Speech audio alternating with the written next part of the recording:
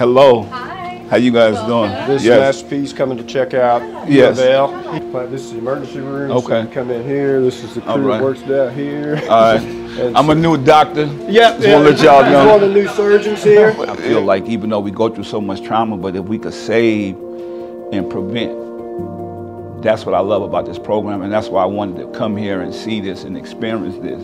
And just experience the hospital and know what Dr. Miller go through and all the procedures and how the hospital is ran, and just to see that we're building future healers at the same time. So this is important. You're doing a great job. Yeah. It helps to have someone from outside the healthcare community come in and reinforce the importance of that. How you doing? Hi, how are you? Nice to meet you. Nice to meet you. We're level 1 trauma center, the only one in the region. Yes. So our goal is healthy, happy adults.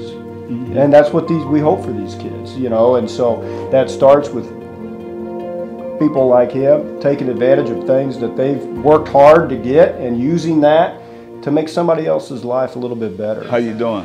Nice to meet you. Yeah. You should be used to this. Send it to me. Thank you so much. Everybody say, It's all about the youth. It's all about the next generation, and this is about educating them. So if we can educate them now, then we can have doctors and nurses and lawyers and, you know, more positive grown-ups in the community, but they got to start with the youth.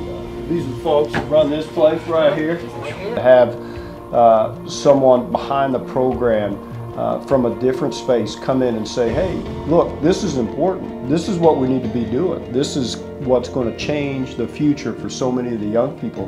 Me watching my son being on a basketball team at the University of Louisville, but more important, being a part of Future Healers and being here with Dr. Miller and Christopher 2X. He loved it, and it makes me feel good. I mean, this is more important than basketball to me, saying I'm in a community, I want to be a part of this, and he watched me throughout all these years, but he's been coming with me. I feel like God has bigger blessings for us here with this program with Future Healers, and it don't matter how young or old you are, like, just do your part.